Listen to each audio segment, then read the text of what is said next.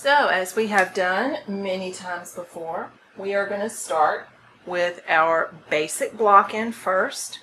Think back to the notan and thinking of where those major dark shapes are. And swiftly block in the major direction and movement of those dark shapes.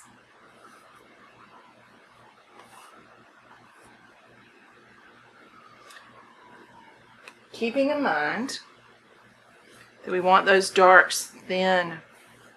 As I mentioned earlier, keep them thin so that they're richer and you have a chance to see the changes in hue as we make some of our shifts that we're going to make. Because remember, we're going to change from a more purpley blue green to a more blue green. We're going to give the main basic dark pattern first.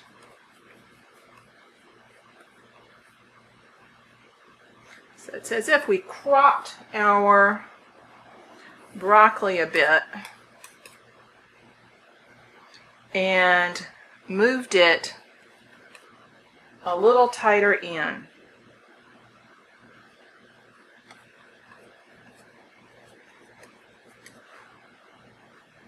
And here's our shadow in the hedgerow.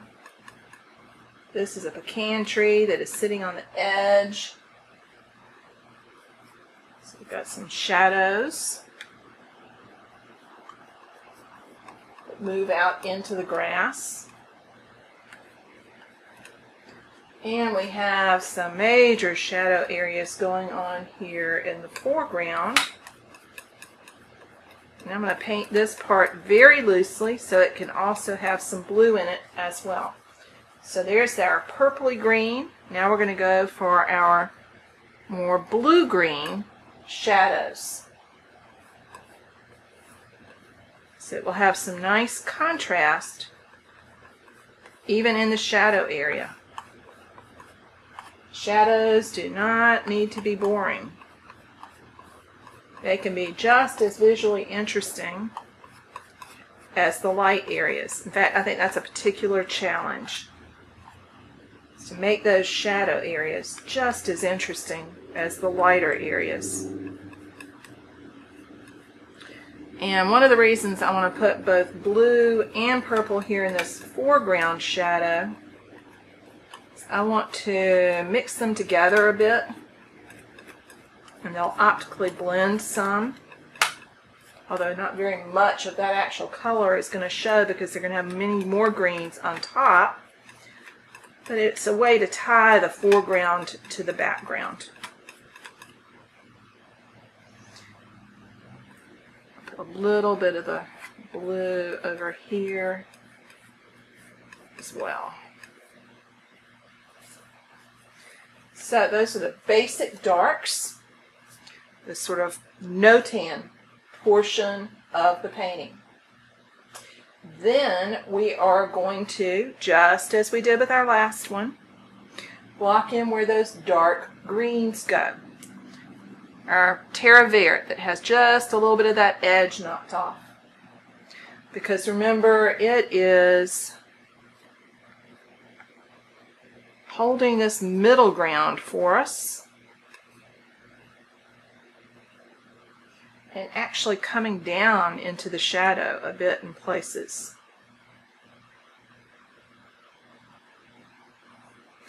And there is more of it up here at the top. So I'm going to give a little bit of it right now, and then we'll come back and put some more in at the very end as a top layer there.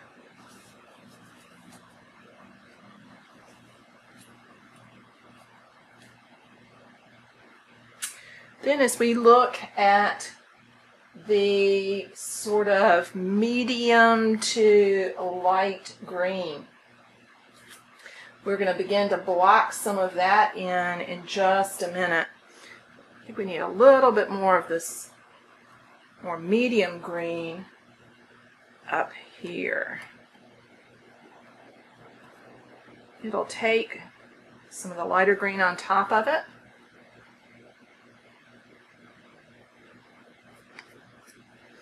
Having it in place means that we can have a broken area, sort of that flickering you get as light hits the leaves.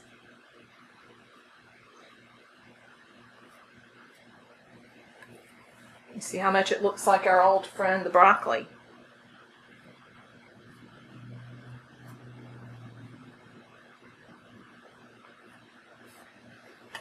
And again, I need more of that than I have mixed, so I'm going to have to mix some in just a second.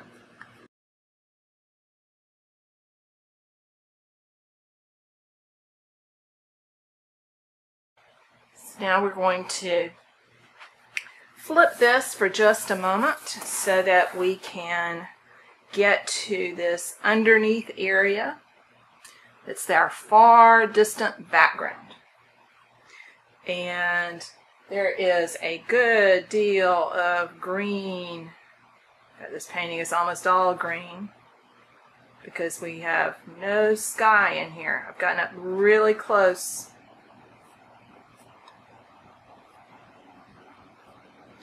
on the subject so that we can concentrate just on the light.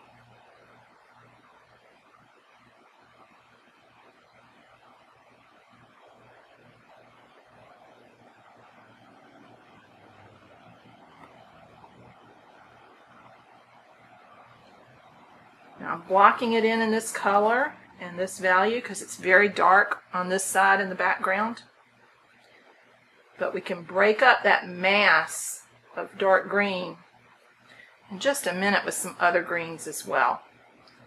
It's too much of the same color to leave it as that. But that's a block in to just hold that space, because it's darker on that side than it is on the right-hand side.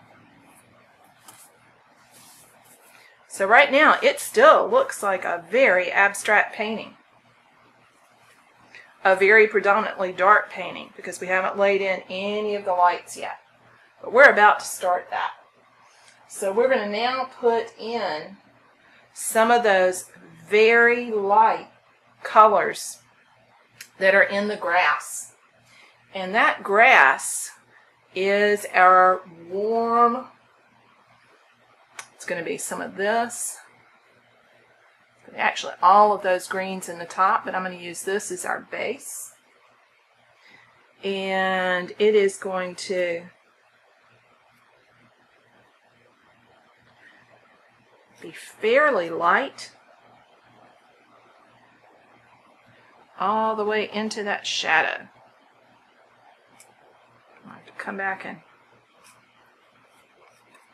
leave a space for the shadow. And our shadow starts, just as it did in the broccoli, with that same Italian terra verde. And where it crept up into the trunk of the tree, I'm going to scrape that back, because that needs to stay purple. And remember, the shadow is broken. It's not a solid. And actually runs all the way to the edge over here. And it gets lighter as it goes out. So I can go back and grab some more of that darker green and let it break up so it reads more as grass.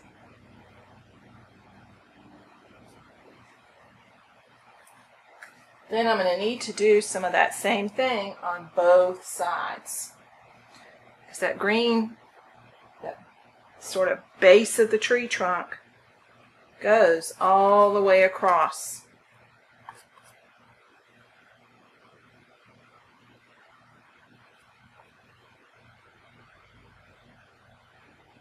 If it works better for you, you can turn the panel and hit that right hand side and pull it more in the direction that grass would grow. So you can make the mark go more this way.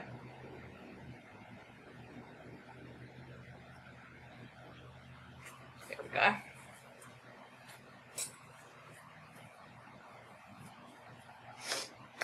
Then let's turn it back. So now we've got a really dark mass, and we need to begin to separate it out a little bit more. So let's get some more of that base grass color into the rest of the painting. So establish some of that over on this side.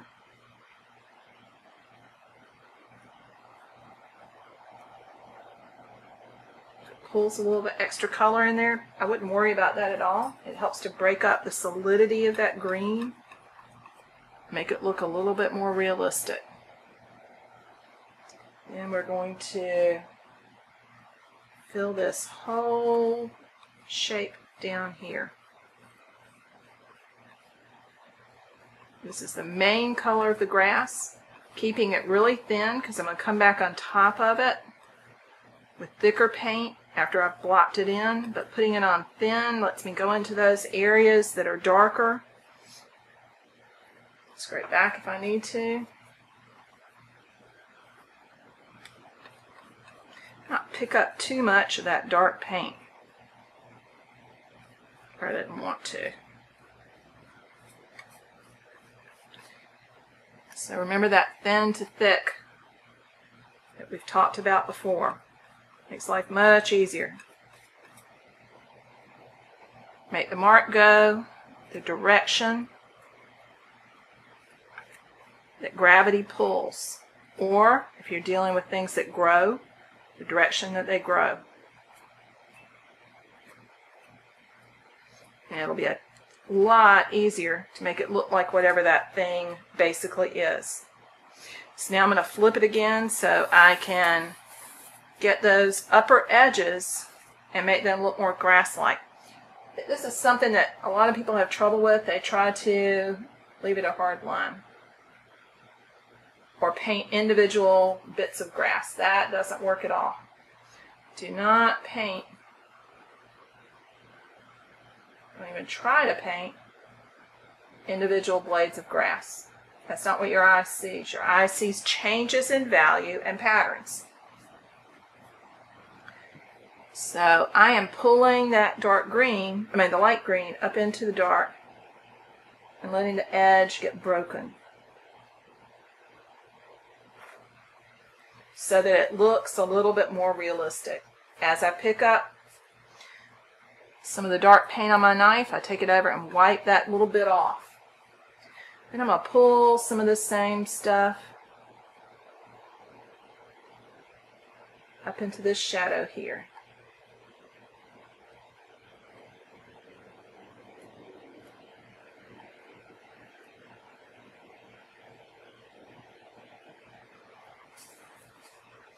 Again, as you start to pick up too much of the dark color that's underneath, wipe the knife. Slow down, stop, wipe the knife.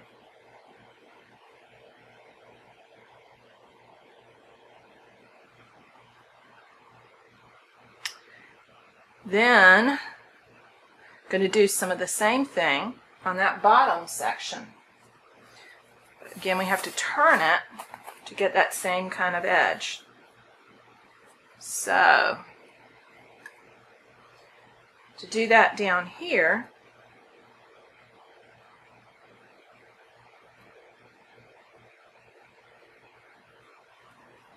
I'm actually going to scrape back some of that dark so it's not quite as thick a paint.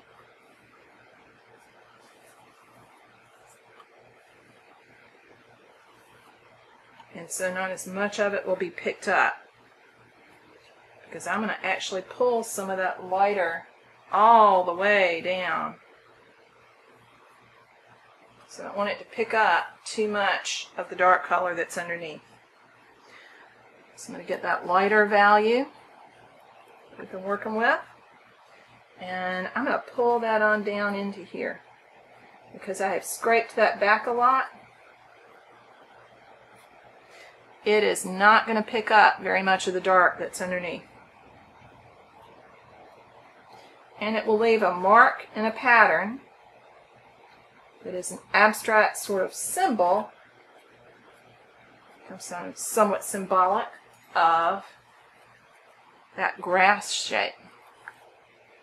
So I'm hinting at it more than being really literal. If you pick up some of the more bluey purple and bluey green that was in it down there and it mixes in, all the better. I'll add some variety to that lighter green that you've got there. This is a little on the thick side right here, so I'm just going to take the knife and pull that off.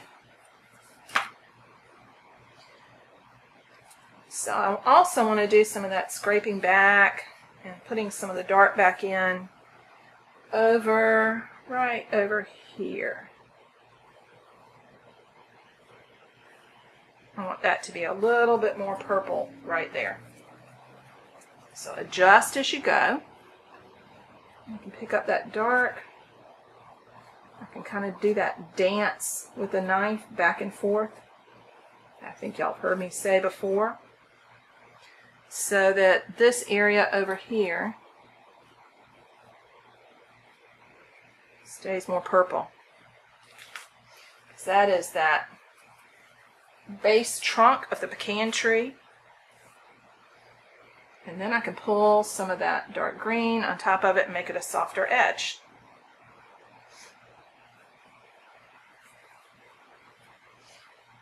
Now for the color that is going to go over on this side, that is going to be our lighter, cooler green.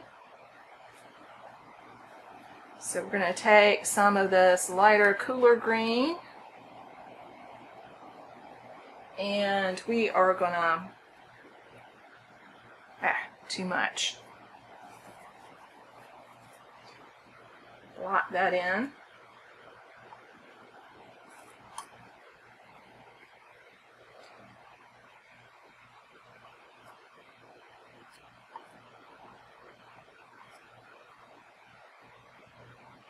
It is actually overlapping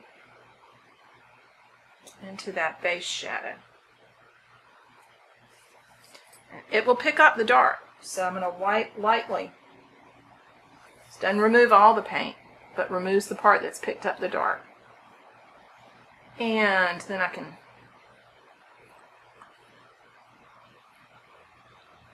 put it on.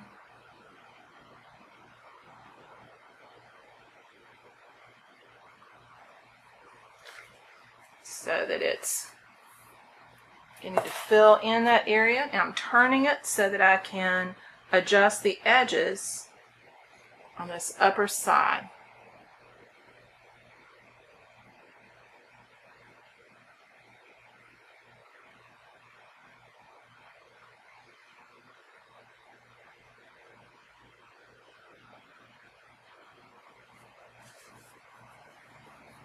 Picked up a lot of the dark then, so I have to scrape some of that off. So now we're beginning to see our tree take some shape. And I can re-examine the photo and decide where on that side I need to adjust that color a little bit, that color mass, because we're working with the masses right now.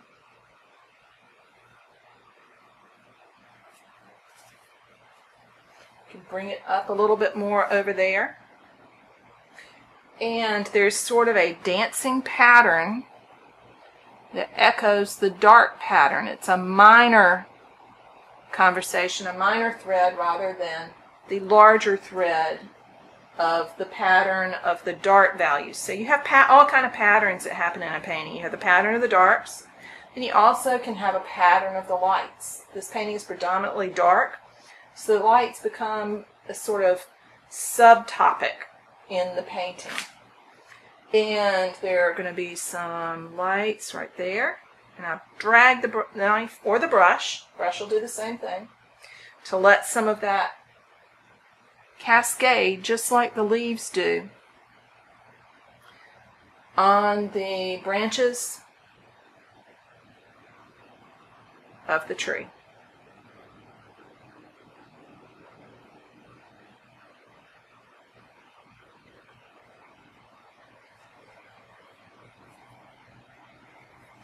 I haven't picked up too much paint yet, so I can also notice that this same secondary pattern that I was talking about continues over onto this side, like that.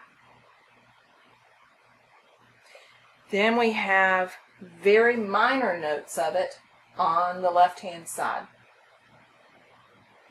So we can see it appearing in the top part of this mass right here as it's being hit by the light. There's another section of it that drops down like that. And a tiny little bit that continues into that upper side. So that's sort of this lyrical movement of that lighter green.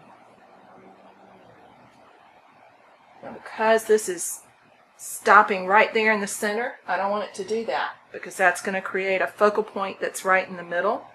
And these are all also starting and stopping in about the same place. So to adjust that, I'm going to bring this up a little bit more and over,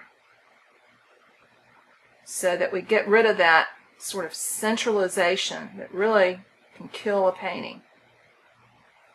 Make it a little bit more asymmetrical.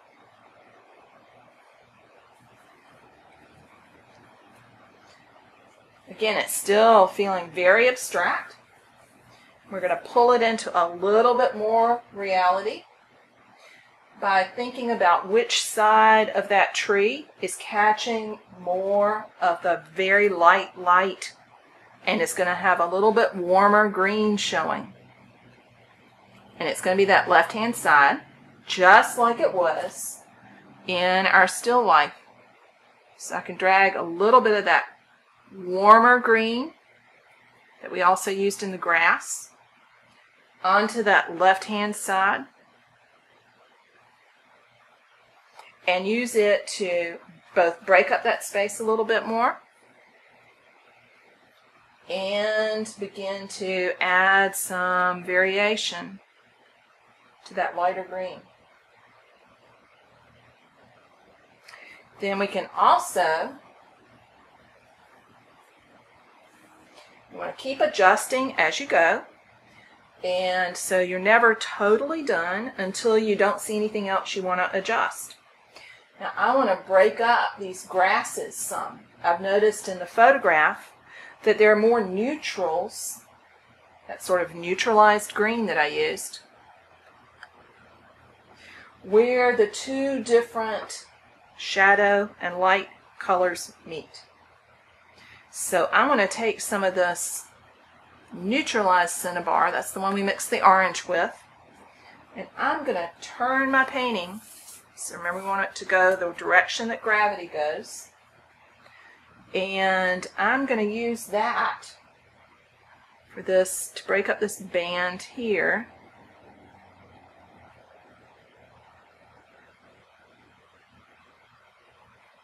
Of that lighter area of the grass that's up against the tree. And it is more dominant on that left-hand side than the right. So I'm not going to put any of it on that shadow. And I'm going to look and see where I might break up this big mass of green with some more of that warm and blend it a little bit. When you look closely, it's warmer on the left-hand side than the right. They're almost always going to have a transition from left to right in a landscape, as well as from top to bottom, or a still life or any other observational painting for that matter. So I'm going to, over here, begin to break up this big green mass with a color that is a nice strong contrast. Now I don't want it to be as dominant as this green over here. So I'm going to want to blend it just a hair more. Apply a little bit more pressure as I lay down the mark so that it begins to break it up some. Then I can think about where else I might want to put some of that and mix it in a little bit more. And I can see that there's an area right here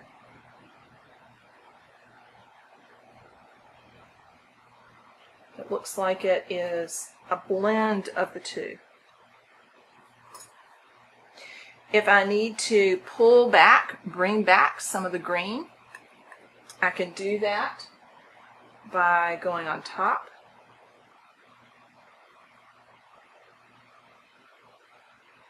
and gently pulling it over where there appears to be a little bit too much pink, or if it's become too regular and hard a line.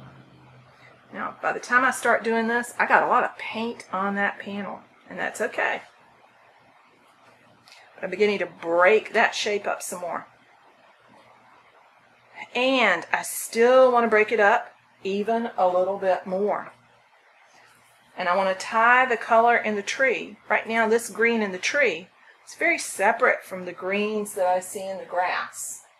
So I want to have a little bit of that cooler green, light green, in the grass as well. So I'm going to use a little of that right here on this edge to give it another transition from left to right. And you're going to have to turn the painting in order to be able to pull it up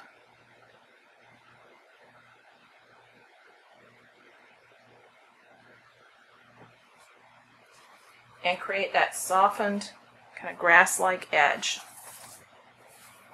And when I turn it back down, now you see how this side of the painting now begins to relate to this side way more than it did before.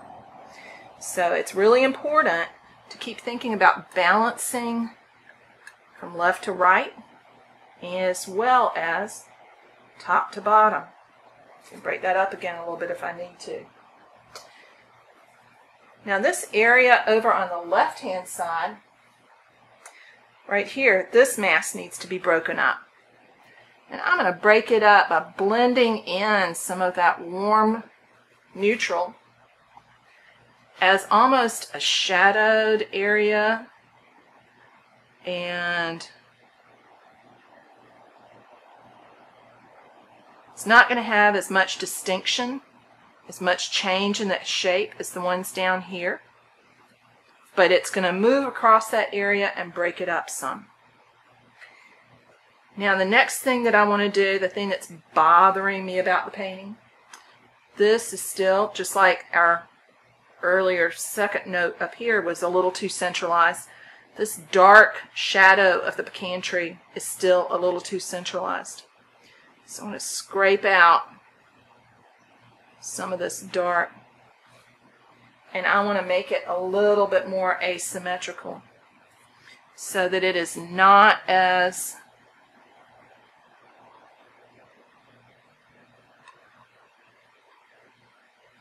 geared towards the center as it was.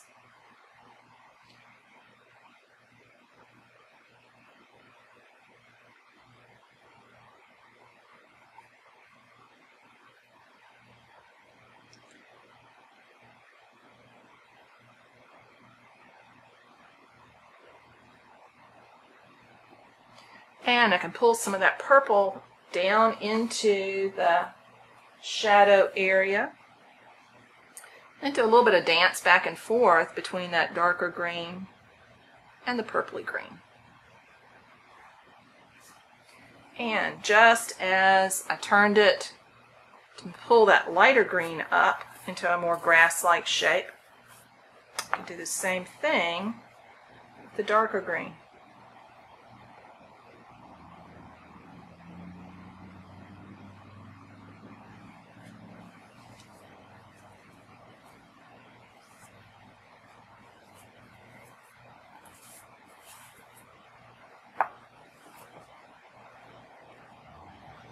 And then decide, where do I need to make an adjustment still?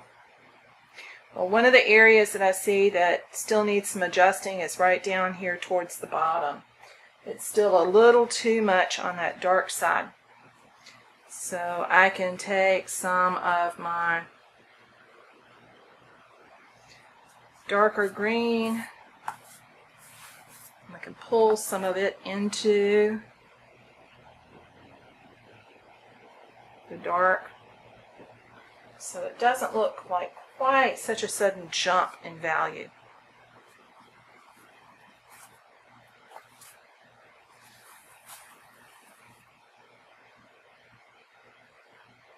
And then we can also see that there is a lighter area even in this green that we could add. It's also a contrast to this green over here. And we might see some areas we want to pull in some of that darker green into that big mass at the top to break it up a little bit more even. So I'm thinking that I want to go into this area, pull it away again from the center. So I'm trying to adjust the composition a little bit as I go. See how thick that paint was there? And looking right over here, I think I'm going to leave that part alone. Maybe adjust a little bit, tiny little bit more on into this upper section.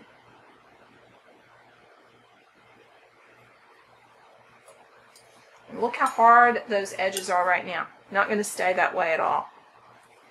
So this dance back and forth between the dark and the light, adjusting as we go.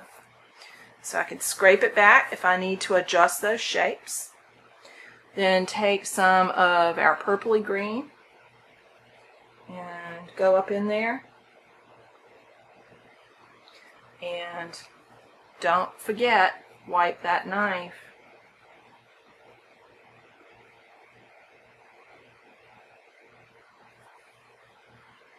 And adjust that shape so it's not so centralized. So it's a more interesting breakup of space. Then if I want to, I can adjust this green just a hair to break it up a little bit. So that's what I mean by the dance back and forth. You don't lose anything by scraping back out. You break it up and make it a little bit more interesting shape when you do that. So I think it's important to give yourself permission to do those things. Go for it. You're not going to hurt the painting. Risk is part of the painting process. Those who take no risks make no good paintings. Keep that in mind. So the last thing that I think I want to do, at least for right now until I stare at it again, is to add another light value, even lighter value, onto the tree's foliage itself, mainly to keep breaking up that space a little bit more and keep it from being too centralized. So I want the part of the tree that is catching the most light to become a little lighter. and a little warmer. So this is that cinnabar green light that has just a tiny little bit of our orange in it to knock the very bare edge off of it. And I am placing it on the tree, and it's going on really thickly.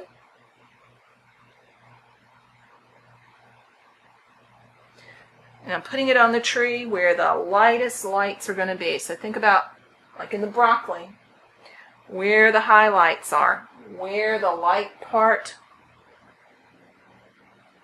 of the shape is catching light. So it's going to be right on that section. Tiny little bit over here. A very tiny little bit. So just to recap what we've been working on in this demo, we have taken what we have learned from working with our simple still life of the broccoli and a studio setup with direct overhead light, and translated that into working from a photograph of a landscape with strong direct overhead light. So you can see from the similar compositions, we're dealing with a similar lighting situation, a similar light key, and we have translated that into a more complex landscape painting based off of what we learned in our simple still life painting. Hope this has helped you understand the basic light key for direct overhead light, whether you're working with a still life, figure, or a landscape. And hope that you will post the results of your work on this assignment over in the Facebook group, as well as any questions that you may have. Happy painting!